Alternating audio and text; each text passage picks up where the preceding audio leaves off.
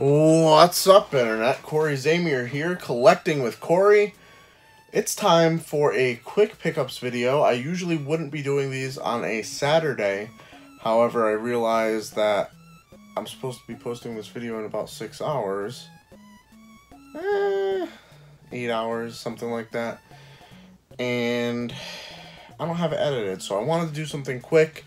I wanted to get a little bit more current on my pickups. These pickups are from pawn shops, game stores, and the flea markets this past weekend and the weekend before when I didn't feel or wasn't up to filming. I think last weekend I was pretty sick, so I couldn't even talk, so I didn't film anything at the flea market. I went, but didn't film.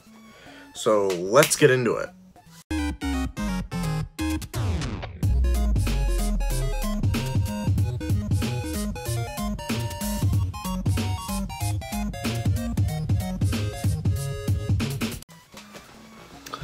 And of course, because I just have everything in a pile in front of me, I'm going to go a little bit out of order.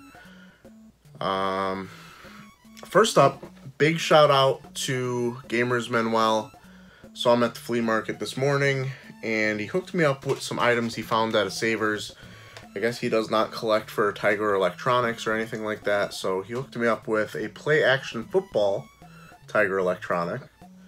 And also in the bag that he had was a little mini Frogger, which actually Alicia was playing a little bit earlier. So that's really cool. Big shout out to Gamers Manuel. Go check out his channel. Between the two of us, do we have Connecticut on lock? Maybe. I don't know. Is there any room for anybody else game hunting here? Hard to tell. Not easy to say. But let's also go with what else I found at the flea market today at a vendor that always has some stuff to look through. However, not somebody I purchase from very often. He had some toys today. Mighty Morphin Power Ranger toys. He had 2 Green Ranger toys. These are both the head flippers, the original Mighty Morphin Power Ranger toys. I don't think there was any others that didn't have head flippers. I think these were like the OG Mighty Morphin Power Ranger figures. Of course, he's missing his gold vest on both of them and all of his weapons, but they're both in about the same shape. Picked them up, and also this motorcycle that was sitting very close to them. I know it's Power Rangers. I think it's Time Force. I am not very familiar with it. Did a little bit of research on it, and that's the only thing I came up with was Time Force based on the 2000 date on here. $5 for those toys. Not bad deal. Probably gonna hold on to one of the Green Ranger figures and put one aside for getting like all the other figures. Basically, for Power Ranger figures, I feel like the old ones, you're much better off trying to sell lots of them rather than individual figures. So I'm gonna build up a few before I try and get rid of them. Also at the flea market today, interesting find. Zelda 2, Adventures of Link. Paid $5 for this. Only game the vendor had. Got there just as he was putting it on the table. He actually had a total of 3 items out on his table. This was the 3rd one, and I scooped it up right away. Very happy to get it for $5. It's going to be a recouper. Only goes for about $15 right now, but at conventions, this one's a little bit more expensive. So maybe if I do set up at a convention, I will hold on to that for that. I don't know.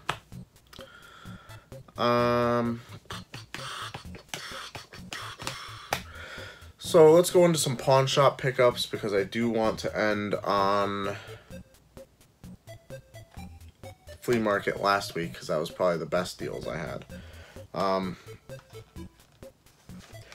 At one of my pawn shops, okay, these were from a few weeks ago apparently, I picked up these 2 PS1 games. We got the arcade party pack that has 720 Smash TV Clacks, Rampage, Super Sprint, and Tubin from Midway.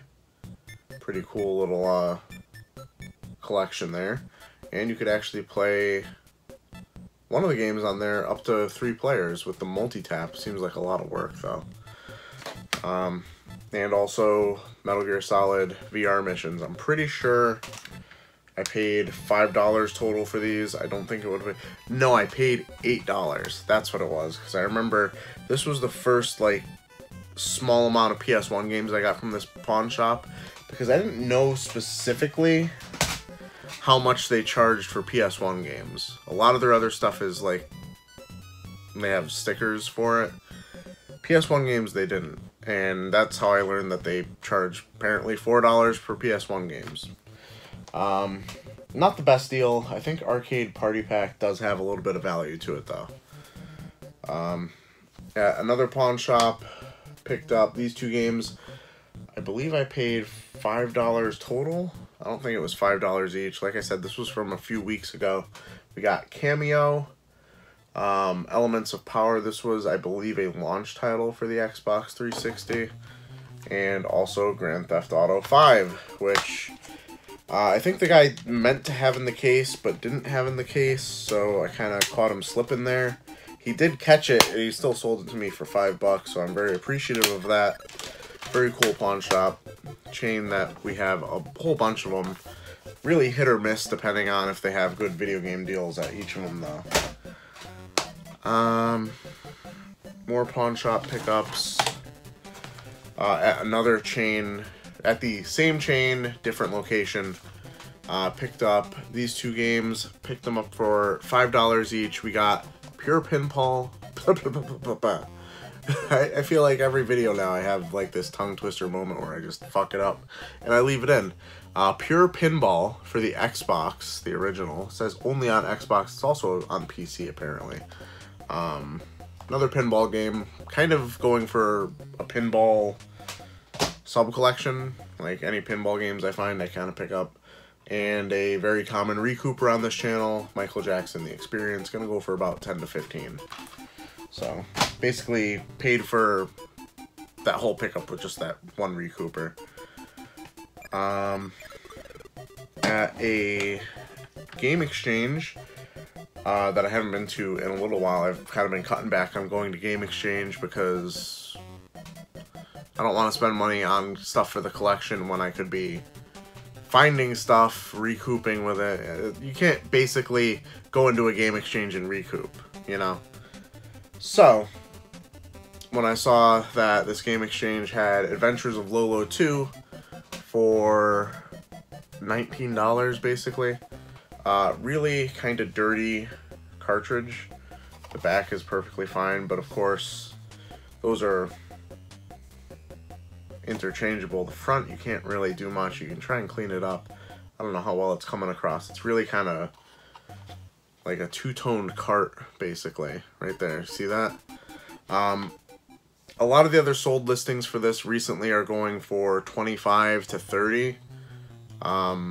I've stopped using Game Value Now because I've realized that whenever I check it lately, and I like scroll down to like where they have the listings to kind of like prove their point, I think their listings, the last like latest listing for anything I ever check is like from December, which is 4 months ago at this point. So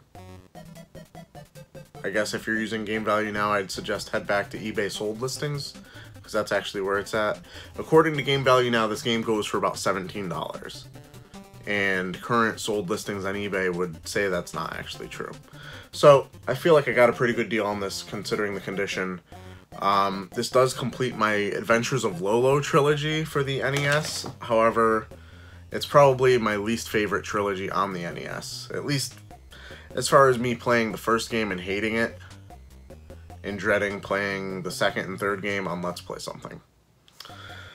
Alright, on to my last pickup, and this was actually the only pickup I had at the flea market last weekend when I was really sick and I couldn't record, or I couldn't speak if I did record. Came across the booth that had a random mishmash of video game stuff. Had a whole bunch of Sega Genesis games, mostly sports. Had a whole bunch of Super Nintendo games, or not Super Nintendo, N64 games, almost all sports. I basically was picking through his stuff and had $40 in my pocket, held everything up to him, and asked him what he would do. He wanted 45. I went like this. This is what I have. This is it. This is what I have that I'm showing you. And he wanted 45. I showed him, physically showed him the $40, the only $40 I had on my persons, and he took it. Which I'm thankful for, because this was a very good deal as it turned out. First up, we got a Game Shark for the N64. This is a version 2.1. Goes for about $15. Obviously not going to be holding on to it. That's a recouper for me. Next up, an original GameCube controller, the black one. Let me know in the comments below if you know why this one's selling for a little bit more on eBay. The indigo one and the silver one are going for like 15 to 20. I'm seeing a lot of sold listings in the upper 20s, sometimes low 30s for the black one. I don't get it. Happy about it, but I don't get it. So I'm going to clean this up, and hopefully I'll be able to get about 25 for it. Which, if you're keeping track at home, that's all of our money back. Now, the next three items, we have a complete in the box Madden 94. I realized that the 94 sports games, I'm just drawn to them. I love NHL 94. I have both Madden 94s now for the Super Nintendo and the Sega Genesis. I have them both. And I have both NHL 94s for the Sega Genesis and the Super Nintendo. So 94 seems to be a pretty good year for sports games. Next up, he didn't have any of the cords or the controllers. We got a Super Nintendo that's actually in pretty nice shape. The power port is in good condition. Not broken or anything. Nothing seems to be wrong with it. I have yet to test it, to be honest with you. But cosmetically, this is one of the better looking N64. Cosmetically, this is one of the better Super Nintendos I think I've come across. So I'll be testing it out, and we'll probably be selling that. I'm going to try and sell it locally. I don't really like to sell systems on eBay because you're just asking for fucking trouble. But I figure if I can get together a small Super Nintendo bundle, I'll sell it on OfferUp or something. And the last game, or the last item I have for this video, is actually a, I guess, uncommon PS1 game. This is Warcraft 2, The Dark Saga. Goes for about $30, maybe a little bit more. Going to be holding on to it for now. It's a strategy game, obviously, based on the old Warcraft games before they went MMO.